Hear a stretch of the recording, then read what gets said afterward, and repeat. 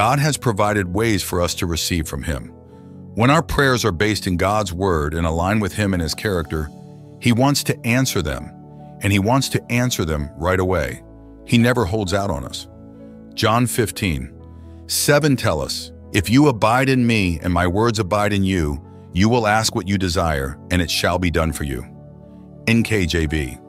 Notice that the word "you" is in this verse 5 times. You and your will play a critical part in God answering your prayers. In fact, it's actually more about you and what you do than is about God and what He does. But right in that tension between when we pray and when we see the answer is where we sometimes struggle. This is where we come up with religious ideas like the notion that sometimes God says yes and sometimes He says no, or wait a while. But nowhere in the Word does it say for us to wait a while. It's not Matthew, Mark, Luke, or John. It's not in the book of Acts. It's nowhere in the New Testament.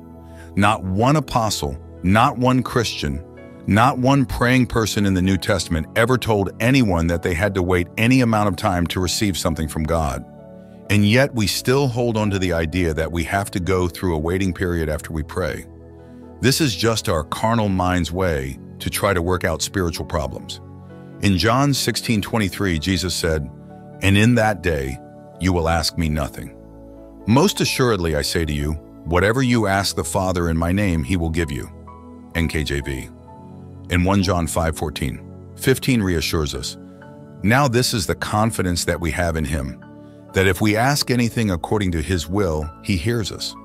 And if we know that He hears us, whatever we ask, we know that we have the petitions that we have asked of Him." NKJV. What is it that you need from God? Well, you don't have to wait to receive it. If you follow the 7 steps to effective prayer, you can have what you need now. In both the Gospels of Matthew and Mark, Jesus promised us, "Therefore I say to you, whatever things you ask when you pray, believe that you receive them and you will have them." Mark 11:24 NKJV.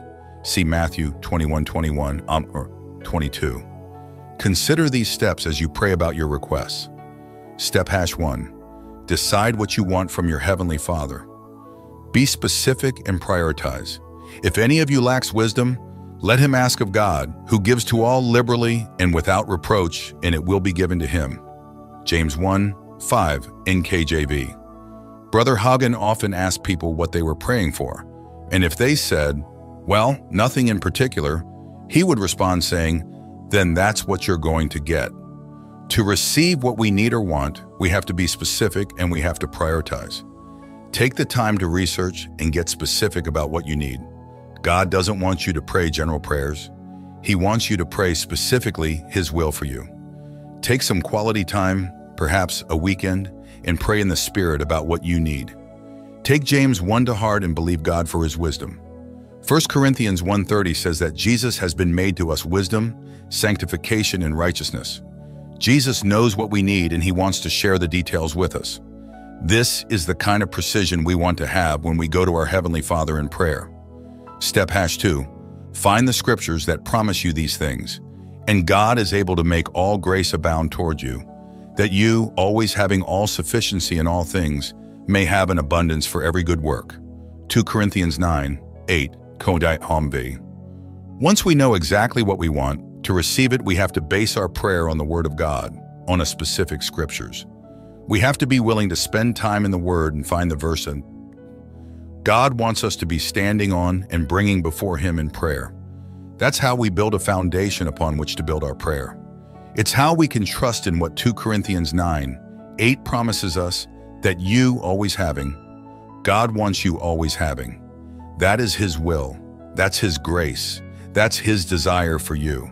If you are single and want a spouse, for example, then find the scripture to stand on in prayer. God has not promised us something that is not His will to have, and His word is His will. What promise are you standing on? For all the promises of God in Him are yes, and in Him amen, to the glory of God through us. 2 Corinthians 1:20 NKJV. Step #3. Meditate the Word. This book of the law shall not depart from your mouth, but you shall meditate in it day and night, that you may observe according to all that is written in it. For then you will make your way prosperous, and then you will have good success. Joshua 1 8 NJKV. Firmly fix the scriptures you've found not only in your mind, but also in your heart. And the way you do this is to meditate on them. The Hebrew word translated meditate also means to mutter or to talk to yourself. Talk the word you're standing on. This is how we release our faith. This is how we declare and speak into existence what we're believing to receive. God wants you to see yourself with your answer. See yourself healed. See yourself restored. Get a vision board and post pictures of what you need to see with the eye of faith. Step #4. Fight the good fight of faith. A final word. Be strong in the Lord and in His mighty power. Put on all of God's armor so that you will be able to stand firm against all strategies of the devil.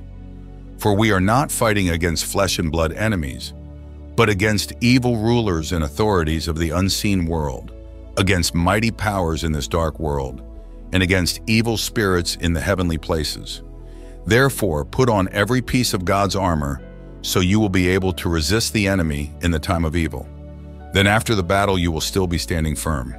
Stand your ground, putting on the belt of truth and the body armor of God's righteousness.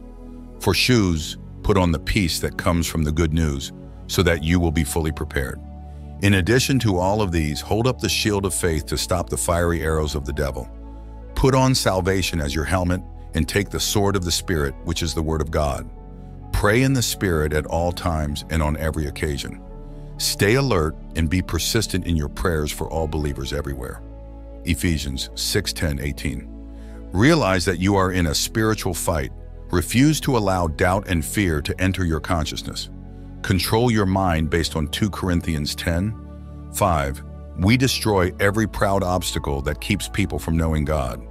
We capture their rebellious thoughts and teach them to obey Christ. Use the armor of God. This is your prayer armor. It's not for fighting other people. Put on the helmet of salvation.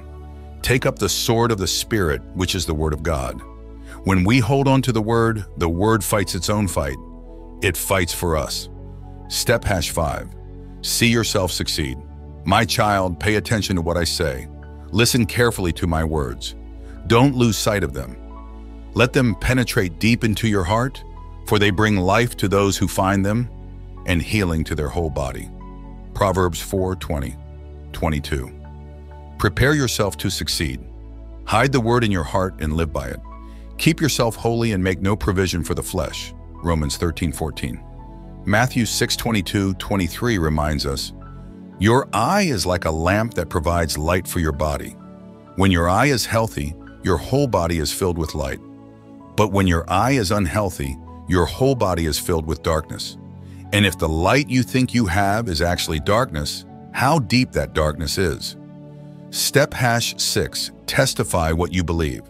And they have defeated him by the blood of the Lamb and by their testimony.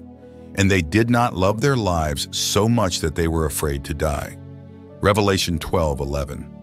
Begin testifying now to what God is doing, that He is moving, that He has answered your prayer. Do it by faith. You have been redeemed by the blood and walk in the blessing.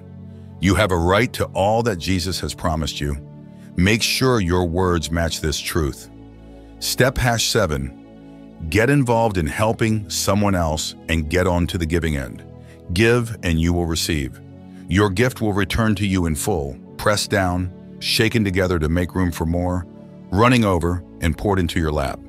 The amount you give will determine the amount you get back. Luke 6:38. If you believe in healing, then pray for someone else.